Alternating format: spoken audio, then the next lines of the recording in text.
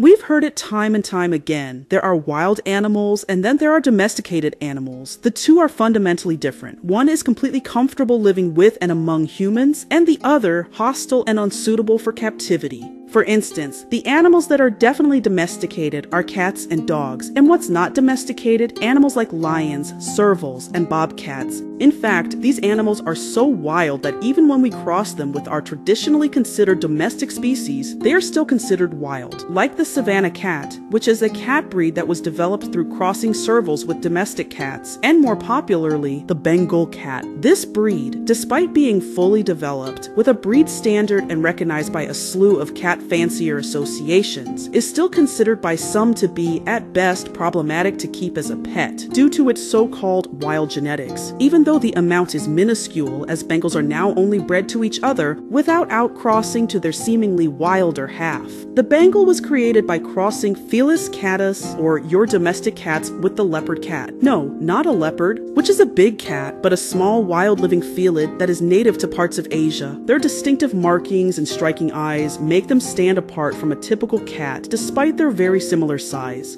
Despite their not so intimidating appearance, you'll find that people will say absolutely no one should keep one as a pet. You know, because they are so wild and not domesticated, which is the black and white criteria for even considering owning an animal, and due to not being domesticated, they are even banned to own in many states, including New York, California, and Georgia. Well, if you've ever wanted a leopard cat, you'll be happy to know that scientists have discovered they've been domesticated already.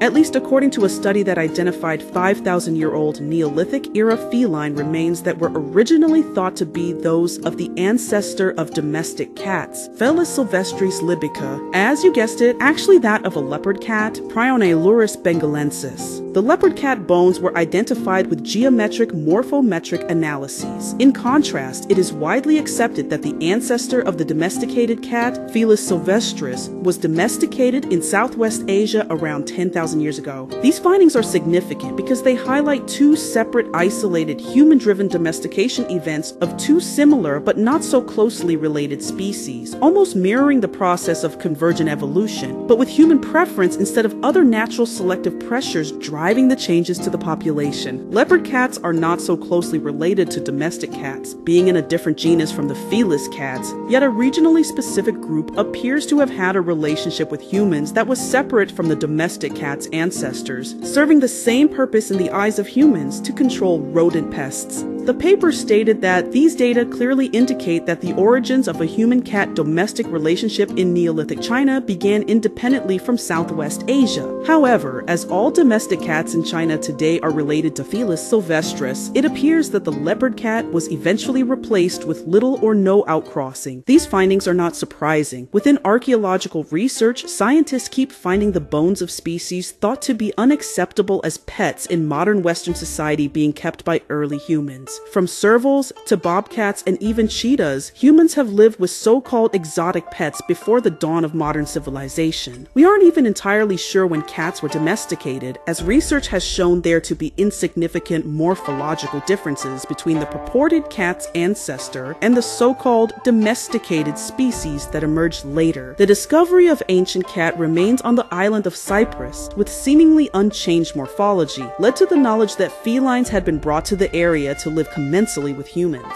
Yet we are somehow convinced that other cats cannot be domesticated, whatever that word means. In the paper I'm referring to, domestication seems to be defined as any morphological and size difference or evidence of dietary change, such as worn teeth, but obviously nothing about how easy it is to care for that species or its behavior. And this is why I say so often that domestication has no real meaning, at least when it comes to how we use this term. We think it separates a good pet from a bad pet, and that clearly is not the case. Sometimes domestication is merely defined by any physical shift in an animal. Yet we often believe domestication means an animal is fine-tuned to live with humans in any setting, or that they are designed for confinement. The argument that an animal not being domesticated domesticated means it shouldn't be a pet is relentlessly pushed. It is believed that owning so-called non-domesticated animals is a daunting task, despite older civilizations seeming to manage just fine with far fewer resources and knowledge than us. Although, let me be clear, leopard cats, sometimes referred to as Asian leopard cats or ALCs in the exotic pet trade, are different from house cats, at least when it comes to the population that is being kept within the US. I have limited information, but I've heard that some people who own them report that they are more skittish and leery of people, as one might expect. But does that mean they aren't domesticated? Here's what we can say. Cats and dogs have certainly dominated the human world with their unique levels of tameness, cleanliness, and biddability. This doesn't mean that alternative pets weren't kept or that they shouldn't be pets. Contrary to popular belief, dogs are not unique because of some high level of domestication. Dog behavior is their own unique set of traits. Dogs behave one way and cats another. Dogs have instincts too, but they tend to be far more manageable for people keeping them as house pets. They can even serve as companion animals, loyal and obedient.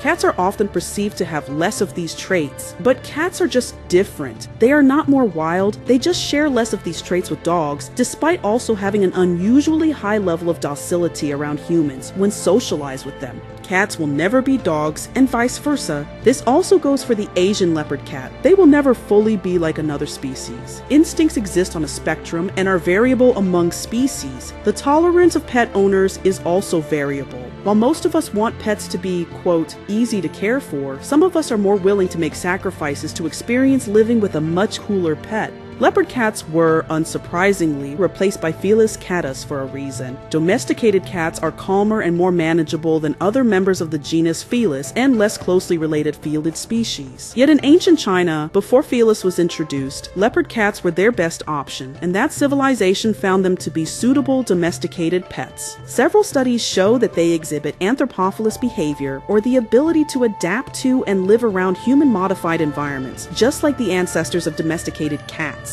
These traits are present in far more species than most who believe in the domesticated versus undomesticated dichotomy care to realize. Leopard cats breed readily in captivity, as their hybridization with domestic cats to create the Bengal breed reveals. Nothing about these leopard cats makes them so unusual and distinct from our familiar cat species as a domesticated animal. The only thing that does is our inherent bias against the idea of any non-familiar species being kept in captivity. These data show that at least leopard cats in captivity can be pets for the right owner, as they are, for all intents and purposes, a domesticable species. Even if they do not descend from the population that existed in ancient China, they likely are a product of at least several generations of captive breeding. And some research has shown even this seemingly small number of generations to be significant. It is a myth that it takes thousands of years or hundreds of generations to domesticate animals, particularly when it is completely undefined when a species crosses the domestication finish line. Cats, however, do not require selective breeding to be pets. In fact, the vast majority of cats in the world are not part of any selective breeding program. And there's even a few fully wild species that have been adopted from nature and kept as pets successfully. Cats are just a species that happens to fit the needs of humans as pets. And if a person desires to own a unique and beautiful, albeit slightly high-maintenance, animal like an Asian leopard cat, there should be no reason for anyone to claim it is unethical to do so.